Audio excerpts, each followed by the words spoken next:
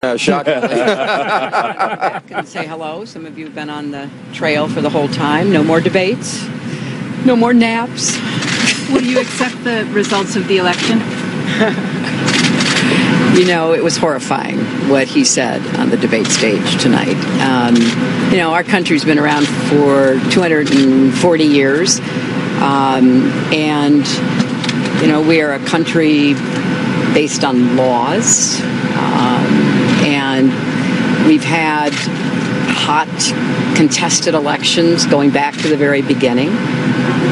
But one of our hallmarks has always been that we accept the outcomes of our elections. We do the best we can to have free and fair elections, which we do.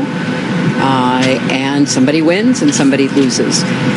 So what he said tonight is part of his whole effort to blame somebody else for his campaign and for where he stands in this election. As I said, whenever he is losing, he says the system, whatever the system is, whether it's being in court about Trump University or losing the Iowa caucus in the Wisconsin primary or losing Emmys, for goodness sakes, he says that it's rigged against him. How did you feel when he said, nasty woman, and you're a puppet, and the issue of Vladimir Putin? Yeah, I just didn't pay any attention to that.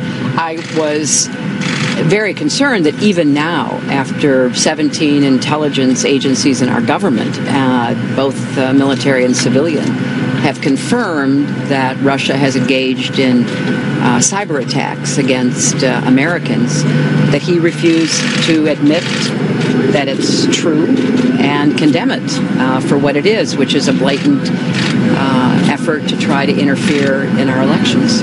What will you do if...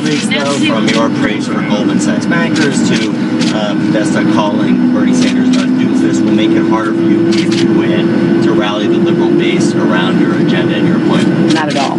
Bernie Sanders is out there working hard every day to get me elected. I'm looking forward to working with everybody in our party. But as I said in the closing, which they gave us at the last minute, I'm reaching out to all Americans, Democrats, Republicans, and independents. I want to summon every American to, use his or her talents and energy and ambition to really help our country, and that's what I'm going to be focused on. What will you do if Democratic operatives are supposed to, if they are found to have... I know nothing about this. I'm not, I can't deal with every one of his conspiracy theories, but I hope you all have something to eat and something to drink on the way back to New York. How did Chris Wallace do? He did very well. He did very well.